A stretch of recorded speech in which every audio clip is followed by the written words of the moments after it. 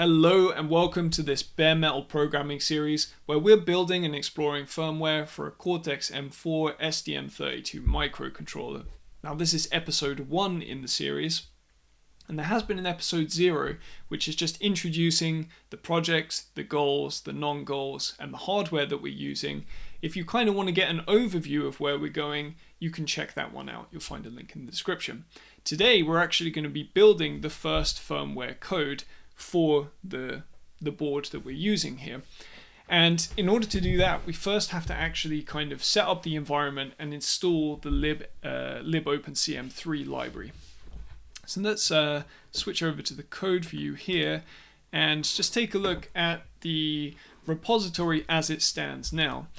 So this is basically an uninitialized repository which just contains a few files here. One of them is just the little presentation that I've showed. The other is just where we're going to download this libopencm3 library from. And we have an app directory here, which contains just an empty C program, which is going to constitute our firmware. It contains basically a very small header file, just in order to actually have two directories. We have a linker script. This linker script is taken almost verbatim from the libopencm3 project for this chip, and we're going to get really deep into the linker script at some moment, talking about how it works, what its purpose is, and it's going to become really important when we deal with the bootloader. But for now we can more or less ignore this and just know that it is a file required for the compilation process, which kind of tells tells the compiler like where the essential stuff of this chip is, like where is RAM, where is ROM, because if you want to generate code and you want to make jumps from this line to this line, you kind of need to know like where you start. So that's kind of what the linker script does. We also have a makefile here. Again, this is taken almost verbatim from the libopencm3 examples. I've actually condensed this down and collected up the various bits of makefile that they have in that repository just to focus on this one processor and just to kind of keep everything as simple as possible. So the makefile, you can think of it as a very simple description of all of the files that we have, where our libraries and everything are located, what kind of chip we're compiling for, so we have to define some special options for that. We have to describe our linker script, describe the different tools that get run here, and basically the rest is just, telling it how to compile these files, right? So we're not going to go into this for now, and probably the only thing we'll really touch in this is when we add new source files, we'll come and place them in here. But aside from that, we don't really need to know the details of the makefile. We may look more in detail at the compilation process at some point and kind of the flags that get passed to GCC in order to make it generate the right code for this chip, but we're not going to do too much of that for now. The last kind of important thing to know is I've got this VS Code directory up here. This is kind of the Visual Studio Code settings for this project, and it just contains a couple of things. So it contains some C++, C and C++ extension properties that just say like, this is what kind of compiler we're using, and this is kind of how you should generate the IntelliSense. We also say like what is involved in our include path, so it can actually find definitions for functions and things like that, and kind of like any defines that should be given to the preprocessor and be assumed. And this basically means that, sometimes you pass a definition at a compile time, and that will either include a piece of code or it will not. And you kind of want to tell your editor, like, no, this piece of code will be included, so kind of know that. So that's what these two defines do. They just basically tell the editor to recognize that like certain bits of code will be included. So you can just use this in your project, it's fine. The other part is that I have this tasks file, and this tasks file exposes a couple of like commands just to build like the bootloader. We don't have a bootloader yet, but this will be the command that does. This part will build our main application, and you can see it just calls make bin. And there are a couple more little scripts up here which just call into the JLink tools, which allow us to run some JLink scripts to, and in this case, all it does is tell the JLink to power the board or to unpower the board. So you don't always have to do that with JLink. This is just the way I have my JLink set up. And if you have an ST link, you won't have to have any kind of power on, power down, because as soon as you plug in the USB cable, the board will have power. Finally, there is a launch JSON. This is what allows us to configure the debugger in Visual Studio Code. And again, it just calls into the JLink tools, right? So there are ST tools for this as well. So if you're using the ST link, you can use the ST link tools in order to generate, set up your debugger. But in this case, we have one configuration that allows us to build the firmware, flash it to the device, and then debug. And we have one configuration that allows us to connect to a running system. So we don't build and flash, we simply connect to a system that already is running and has firmware. And as long as that firmware matches the code that we have, we should be able to pause the program and use the debugger as normal. So these are two very useful configurations to have while you're debugging. All right. That's kind of it. And if not all of that made sense, then don't worry, right? I'm going to try and approach this gently. And although I'm not going to be like explicitly teaching C in this series, I do understand that some people are not going to be that familiar with C. So I'm going to try and also explain some of the idiosyncrasies in that respect, and kind of what I'm doing, and some of the basic elements. Okay. I'll just take a little sip of water here because I'll be talking for a while. The first thing we're going to want to do here is to set up kind of an infinite loop in the main function. And again, if you're not really from like kind of if you're not familiar with working with microcontrollers or the embedded world, or like really, really low level programming, you might be more used to writing programs that don't have any infinite loops in them, right? Normally you don't want to put an infinite loop in your program because that would be bad, right? You want your programs to end. They start, they do something interesting, and then they return the result and finish. That's a little bit different from microcontrollers, right? Because you're running a program and it's the only program on the system. So like, it cannot end. Like, it doesn't even make sense for a program to end on a microcontroller, because what would the CPU run afterwards? The CPU is on. There's no kind of turning the CPU off once it's on, and that CPU just wants to run instructions all the time. So the way that we do that is we just structure code as a big loop. And actually under the hood, a lot of low-level code, on your operating system, in event loops, in all kinds of things, is actually just a big loop where you're checking things again and again and again, and kind of seeing how state has changed since the last time that the loop span around. So that's kind of what we're going to need, right? And because of that, we're never actually going to return from here. Okay, we will never return. We just have to put the return 0 here because that's the signature of this function. Okay, so now we have that. The goal of this first initial hello world firmware is just going to be to blink an onboard LED. So what is involved in that is we're going to have to tell the processor to tell the GPIO, the general purpose input-output peripheral, to actually turn a pin on and off. And this is going to be the specific pin which is connected to the LED on this board. I happen to know where that is, so I'm just going to explicitly write it out, but you can find that out by looking at the schematics of your development board. Or if you happen to have put your own LED in, which you absolutely can, of course, you just have to make sure that you configure the pin which is, connected to this LED. So we're going to have to actually configure the general purpose input-output peripheral to actually set up our pin. So it's going to be an output and we can write to it. And we're going to have to do a little bit of configuration as well to the overall system clock to get that up and running. So I think I'm going to start out with the system clock because it's the most kind of lowest level, most important thing to do when you bring the system up is to get the clock kind of configuration set up. For that we need the RCC, which is the the kind of clock configuration. I don't know if you would call it a peripheral, but it's kind of the clock configuration of the STM32.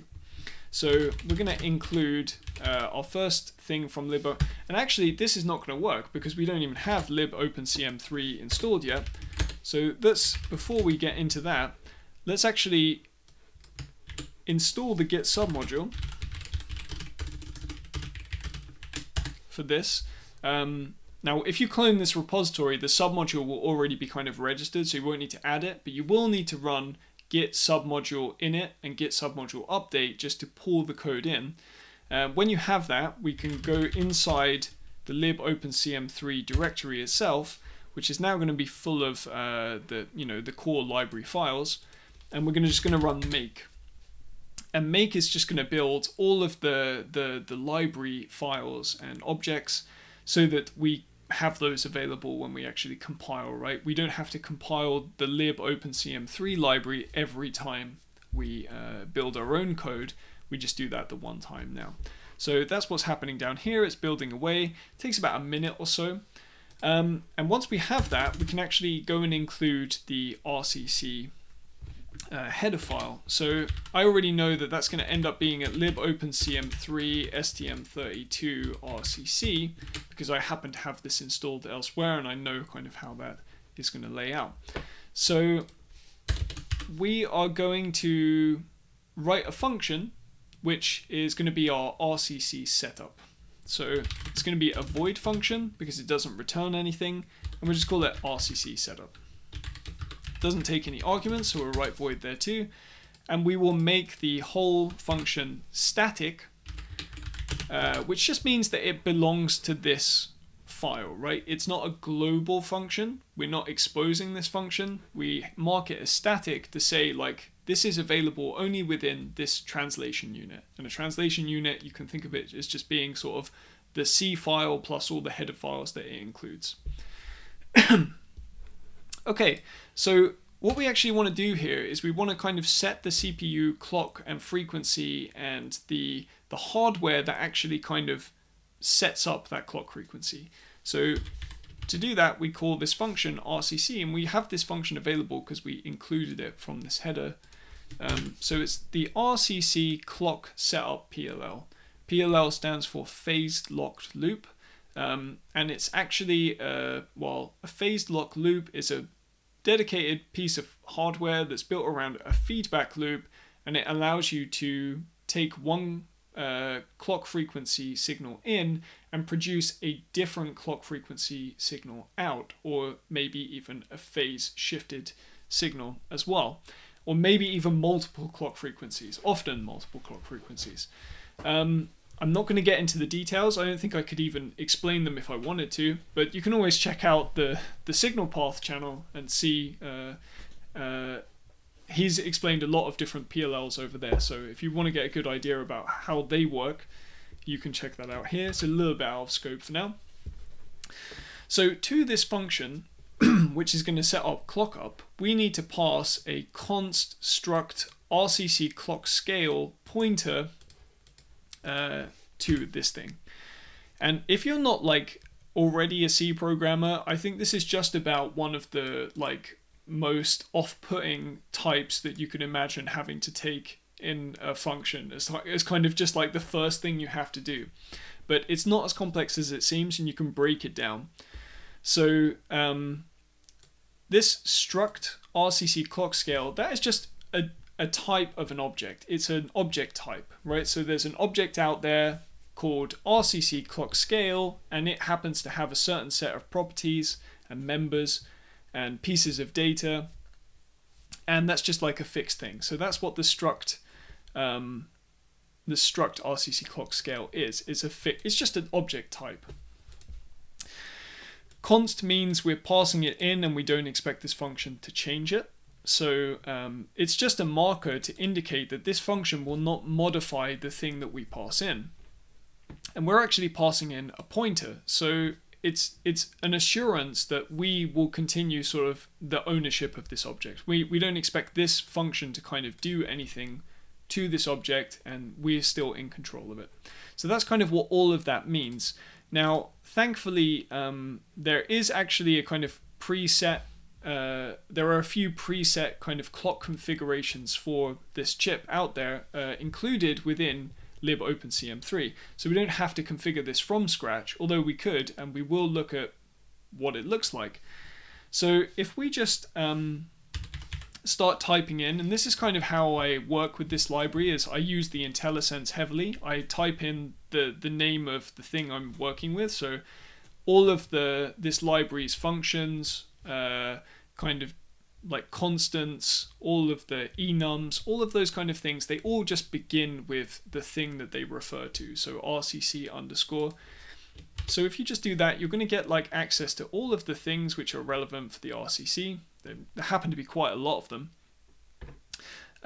But I happen to know that we need the RCC HSI configs. So there are a set of configs, and you can see that this actually matches exactly almost the signature that we looked at, the construct RCC scale configs. This happens to be an array of 4 of them, and we need a specific one. So we need the RCC, don't remember exactly what goes in this part, so it's the clock 3.384 megahertz configuration. And you can see that there's a red squiggly line here because this isn't actually quite what the function needs. The function needs a pointer to one of these things, and we've just given it one of these things, right? A const struct. So we need to just basically give the address of this thing so that the function can deal with that. And the reason is that you do something like this is because if you were to pass the whole object, you're actually passing a copy of the whole object, right? You're sort of pushing it somewhere else and kind of copying it around, and we don't need to do that. We can just say, hey, use this one over here. That's why it's a pointer. Okay, so what is this thing actually? Let's actually just like follow this through, this link through, and this opens up a file rcc.c, and you can see that this is the array definition, and this is the high speed. Where is the HSI configs? This is actually opening up a different, it's not opening up the one I wanted to open up, because the libopencm3 library actually supports many different ARM Cortex chips, right? It supports STM32 chips, and within the STM32 chips it supports ARM Cortex-0, ARM Cortex-3, 4, and so on. So when you go into the C files, you often have to just make sure like you're looking at the right, you're targeting the right one for you. So in this case, this is the configuration that we are passing. You can see it's just an object that has a bunch of parameters. These parameters get passed to the PLL itself, and they just kind of configure everything. So we could have written this from scratch. It kind of states the clock frequencies that various things will run at, the buses, the clock speeds of the bus controllers, and the flash, and kind of our voltage scaling, and all of that kind of stuff is very low level configuration stuff. And we're just going to take the default here. So that's what that's all about. We don't need to go too much in detail, but now we know that our clock is set up and that our clock frequency is 84 megahertz. So at this point, we're ready to actually set up our GPIO pin. So I'm just going to write another function, and I'm going to call it GPIO setup. It's again going to take no arguments, and again, we should make it static. And at the same time, I'll also include the GPIO header, which will include all of the GPIO related functions. So if we now do GPIO underscore, you'll see that we have a bunch of GPIO related things. So we want to do one thing here, which is essentially we want to configure this one pin that we're trying to talk to, right? The pin that the LED is connected to. So we're going to, for that, we're going to call GPIO mode setup. And to this, we have to pass a couple of pieces of configuration.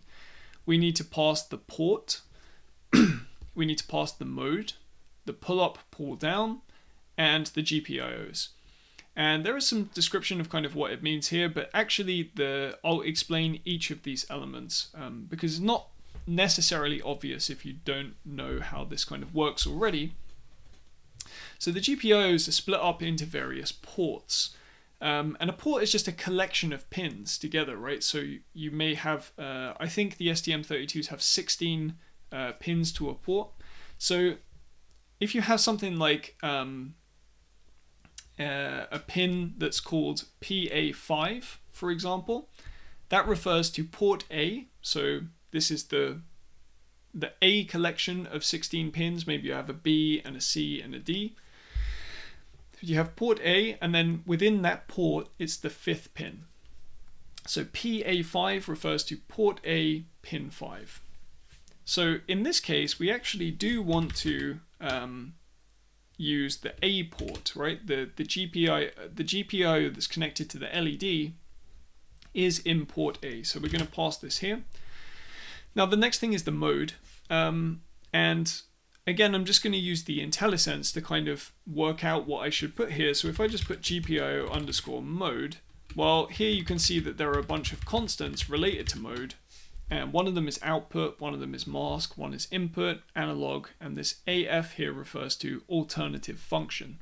So we just want to have an output. So this is the mode that I'm going to pass to this thing.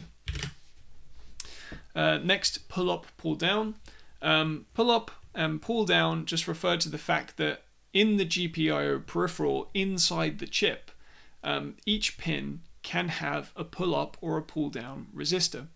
And this is a concept that actually, it confused me a lot when I first learned about this in like several years ago, about the idea of like pull up and pull down resistors. I kind of thought there was more to it than there actually is, but it's essentially, you can think of it as kind of providing a default value for what this thing should be, like what the value of this thing should be to the outside world if we don't directly drive a high or a low to this pin. So if the pin is in a so-called floating state, like it will still have a recognizable value. And the way that that's done electronically is that a resistor is connected between the pin and either ground or the voltage level that represents a high signal. And that resistance is kind of, the way that the resistor is set up is that you can easily override it, so to speak, by driving a higher signal through it. So this is kind of how that works. I just wanted to sort of cover that because I remember that being a thing I was confused about myself. Again, we'll just use the same strategy. I'll begin to kind of write pull up, GPIO pull up, and we'll see that again there are a bunch of options here. So we can have pull up none, pull down, or pull up. So we're just going to have none, right? Because we're going to drive the LED on or off, right? We're not going to leave it floating. And finally, we have the pins themselves. GPIO. Notice that this is GPIOs. You can actually specify multiple pins at once here, and this is quite it's quite clever how this works. So the pin that the LED is connected to is GPIO5 on port A, so it's PA5. So if we search GPIO5, and I'm not typing here, GPIO5, you'll see that there's just a definition for that.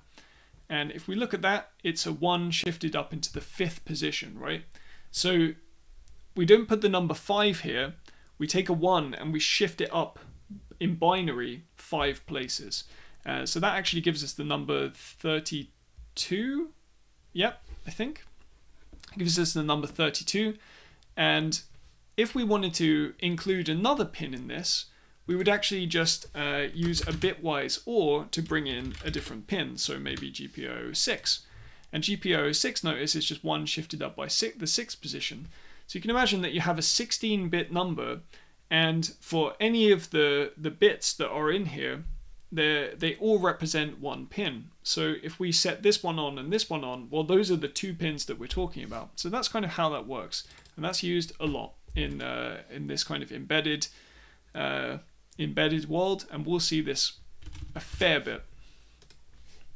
The idea of actually kind of configuring a port is a really smart one, right? If you want to control a bunch of pins, related pins at once, you can actually set or read all of those values in one kind of atomic operation. You don't have to, do that over a series of many instructions. You can literally set or read the values of those pins in one go, one instruction. So that's pretty cool.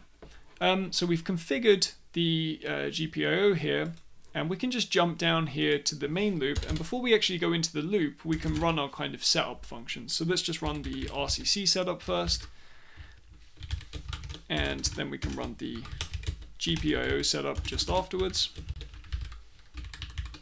Now you could argue that we probably shouldn't share the same prefix with the library itself, and I think there's a pretty good reason for not doing that, to not get too confused.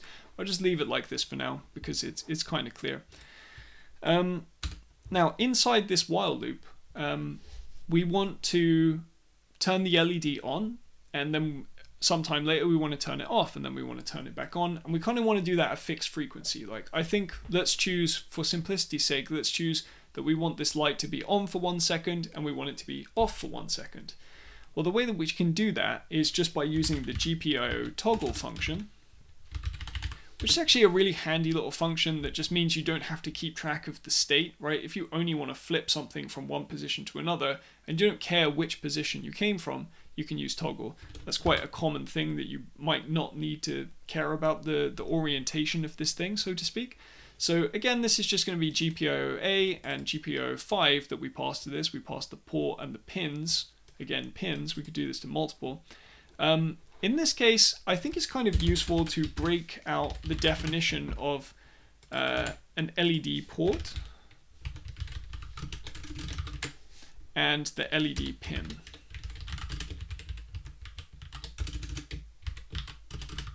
And this just allows us to have, you know, a semantic name for this thing instead of using GPIO-A5. Because if we forget somewhere down the line that that is the pin assignment, or we want to change the pin assignment, we probably don't want to have to go everywhere that we specified these and change them all at once. So let's actually replace these in line here, and then we can use the LED port and the LED pin. So this code, there is currently two problems with this code. The first problem is that, and this is a confusing one that I think a lot of people have when they first come to program an ARM Cortex chip from the ground up, is that by default, everything that can be used, every peripheral on the chip that can be used is off by default. So all of the GPIO ports, all of the timers, all of the ADCs, everything you can imagine is off by default. And that's like a power saving thing, right? Inside this chip, you can imagine you want to deploy this with something that's on a battery or has a very unreliable power supply, or is like literally is in like a car and is connected to the car's battery. You don't want it to drain energy for no good reason. So everything is off by default, and you need to switch on the things that you're using. So in this case, what we want to do here is just add one more line to the GPIO setup, which is calling the RCC. And the way that things are turned off is obviously there's not like a power switch. Everything has to receive a clock signal, right? This is why we have, you know, a clock frequency for the central chip, and you get various clock frequencies that go out to different parts of the chip. And every peripheral receives its own clock. The clock drives, you know, digital electronic kind of constructions forward.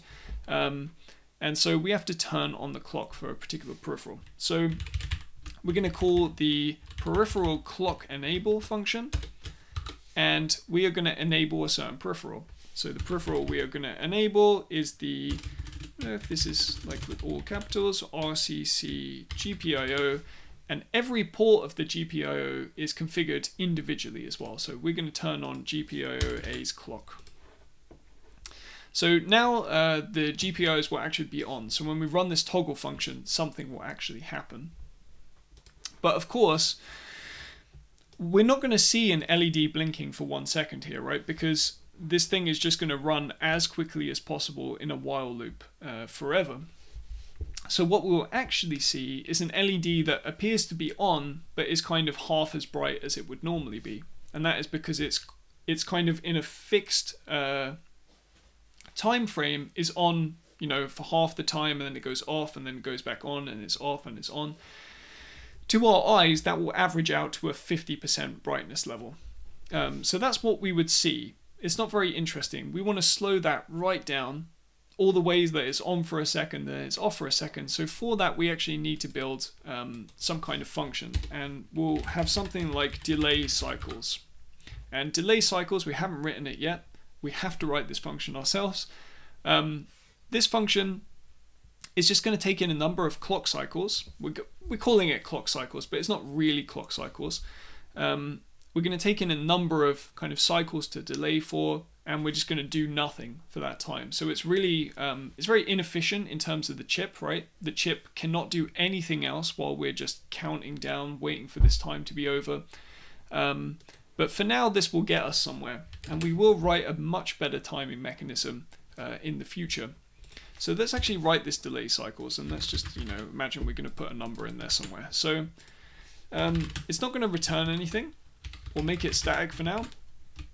And delay cycles, and we are going to take in a number of cycles to delay for.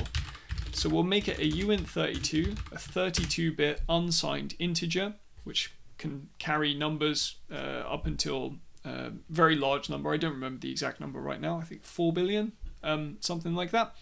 And then we can delay for a certain number of cycles. And we want that to be a relatively large number because, of course, we're running at 84 megahertz, and that is 84 million cycles per second. And so if you want to wait 1 second, and this does equate to, clock cycles, which it doesn't, but let's say it did, you'd have to wait 84 million clock cycles. So you want to be able to receive a large number here. So these are going to be the number of cycles that we wait for. And we're just going to have a for loop inside where we start at 0, and while it's less than number of cycles, we are going to increment. You might imagine that we could just leave it like this and this would be enough, but the compiler, even in a kind of a debug configuration, is kind of smart enough to see that this is just nothing is happening here, and it can just not do this loop, right? It can easily see that literally nothing happens but counting this number up and up and up, and so it will eliminate this code. And we don't want it to do that, so let's just put in a piece of inline assembly and run a no-op instruction.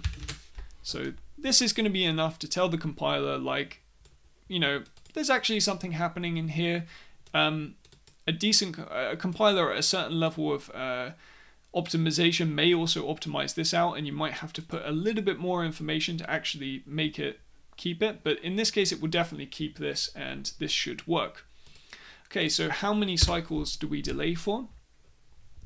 Well, like I mentioned earlier, right, we could delay for 84 million cycles, and that would be, if we were running 1 clock cycle per iteration of this loop, that would be 1 second.